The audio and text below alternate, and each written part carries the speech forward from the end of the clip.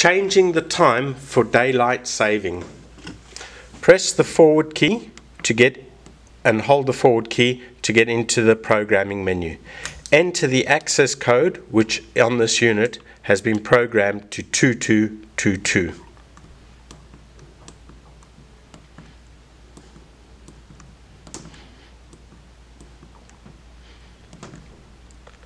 When you get to this screen, press and hold the backward key for 3 seconds.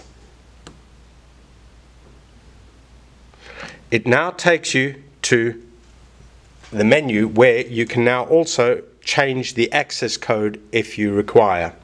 I will not change the access code, just simply say no and it will move you to the next menu.